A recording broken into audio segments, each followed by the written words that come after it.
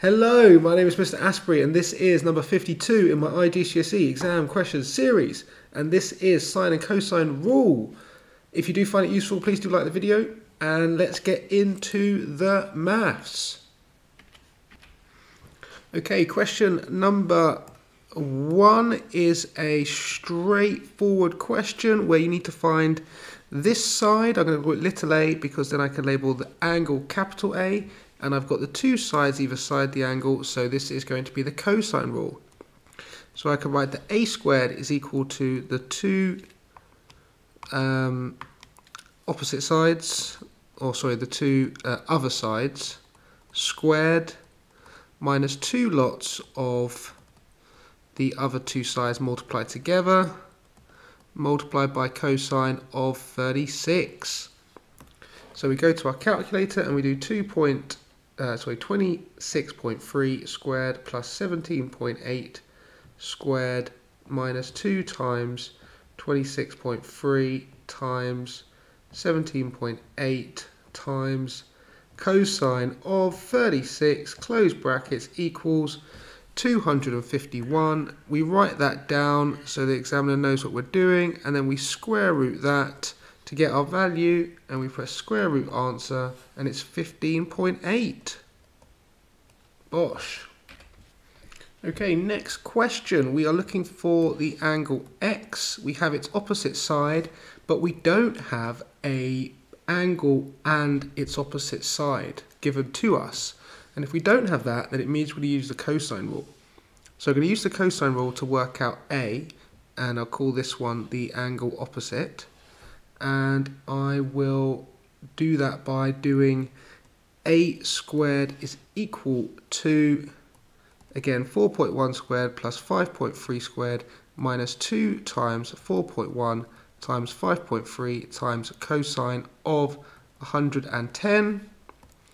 I'll put that into my calculator.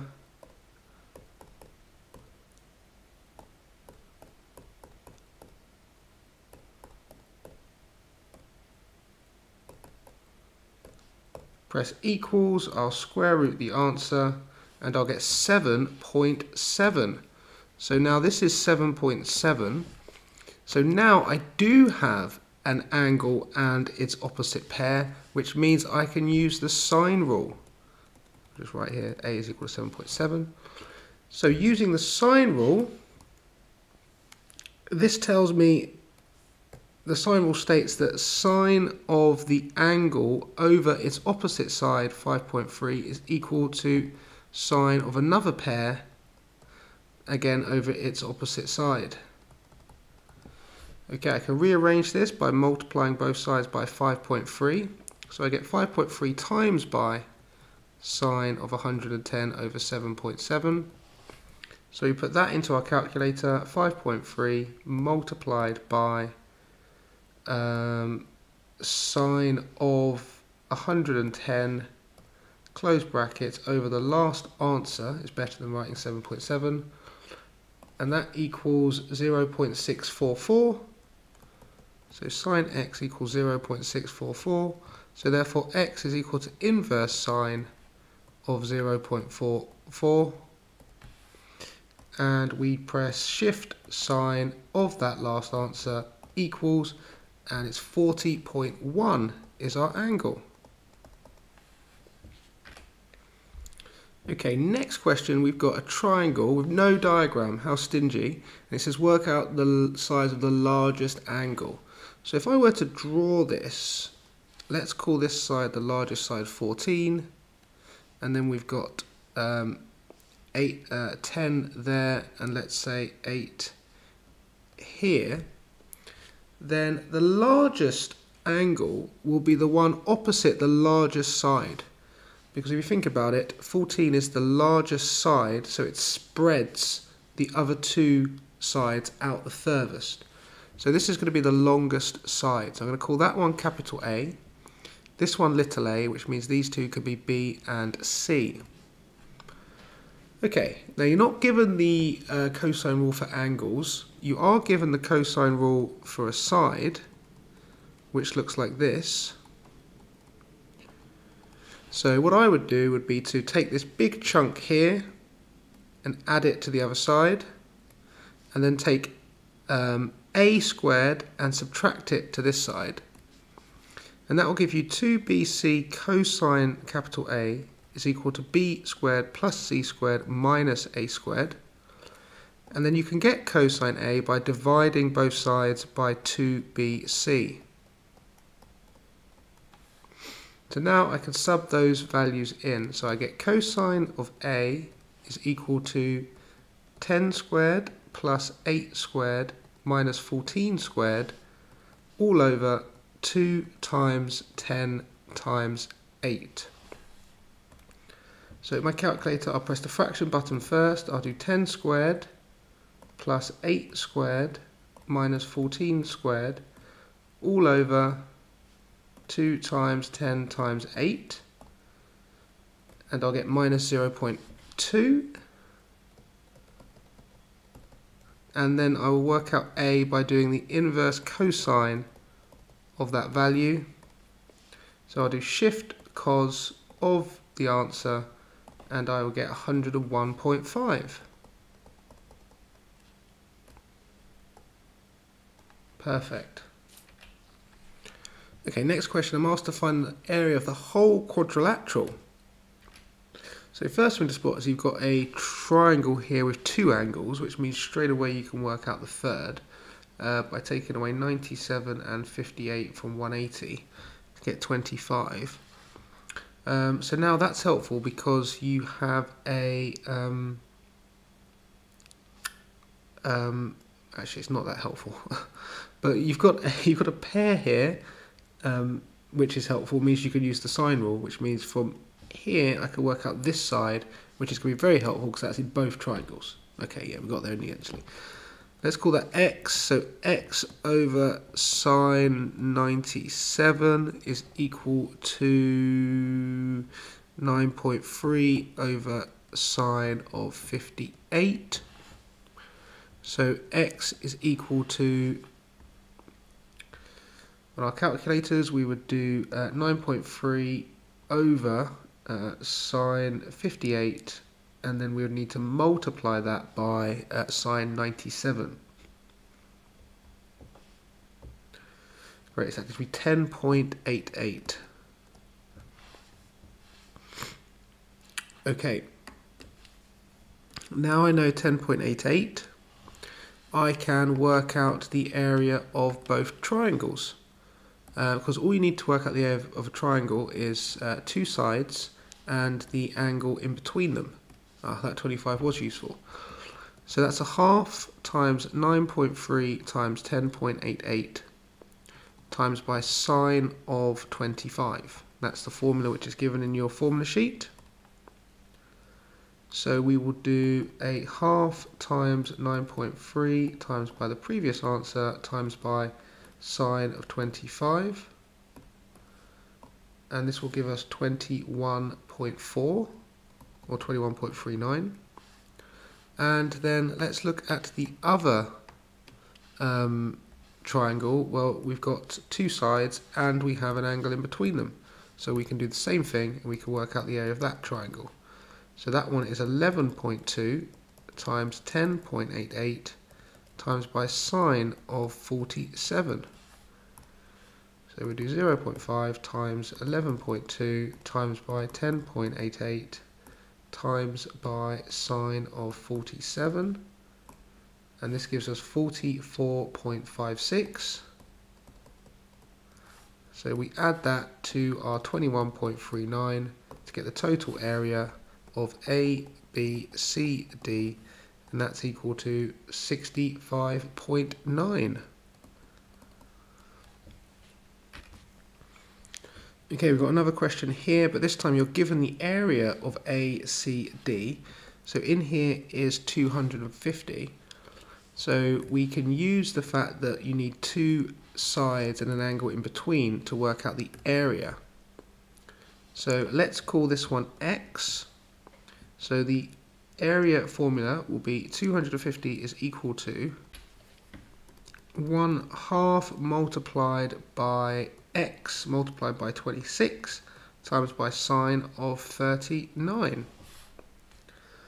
Okay, so in order to work out x, I will need to, well, first what I can do is a half times by 26 is 13. So I'll divide by 13 and sine 39. So it'll be 250 over 13 sine 39. So I'll do 250 over 13 sine of 39. And that will give me 30.56. So that's my value for x, 30.56. And I need to work out the area of the quadrilateral. Well, at the moment, on the left side, I've only got one side. I need two sides. So what I can do is I can use the sine rule, because we have a side and we have its opposite pair angle. So I can use that to work out this side here, which is opposite this angle here. So let's call this one y, and I can say that y over sine 47 is equal to the pair that I have, which is 30.56 over sine of 95. And then I can work out y on my calculator by doing this answer over sine of 95 and then multiplied, so bring the sine 47 up to the other side, and that will give me y, which is 22.43. Okay, so 22.43, and now I can work out a area as long as I have two sides and the angle in between them. And the angle in between them I can work out because I know two of the other angles in that triangle, so I can take them away from 180 to leave me 38 up here. So the area of this triangle ABC is equal to 1/2 times by the two sides opposite one another times by sine of the angle in between them. So I will do 0.5 times by 22.43 times by 30.56 times by sine of 38, and I'll get an area of 211. So the total area of quadrilateral ABC is 211 plus 250, which is 461. Perfect. Okay, tricky question alert. We're asked to work out the perimeter of the triangle, and it says that given that x is equal to y minus 1, find the value of k. Well, if x is equal to y minus 1, then y is equal to x plus 1, and I could write that over here as x plus 1. And now I have one angle, and I have an expression at least for each of the sides. So I'm going to use the cosine rule here. And obviously the angle is capital A, which means this is little a, which means these are B and C. So I would write that a squared is equal to b squared plus c squared minus 2 lots of BC multiplied by cosine of the angle. Okay, let's simplify. That's 25. X plus 1 all squared is x squared plus an x plus another x plus 1 times 1 is 1. I know that cosine of 60 is a half, so I'm timesing by a half and I'm timesing by 2, so they will cancel. So this leaves me with minus 5 times x plus 1, and minus 5x plus 1 is minus 5x minus 5. So minus 5x minus 5. Okay, I've got an x squared on both sides of the equation, so I can cancel those out. I'm going to get 0 is equal to 25 plus 1 minus 5 is 21. And I've got a 2x minus a 5x, which is a minus 3x. So therefore 3x equals 21, x equals 7. Okay, and now I just need to work out the perimeter, which is k. So I have x is 7, so 7 down here. This is x plus 1, so that's 8. And this is 5. So it's 7 plus 8 plus 5, which is equal to 20 centimetres. Lovely. Right, I hope you found that useful. If you did, please do like the video and then have a go at the next topic. I will see you there. Bye for now.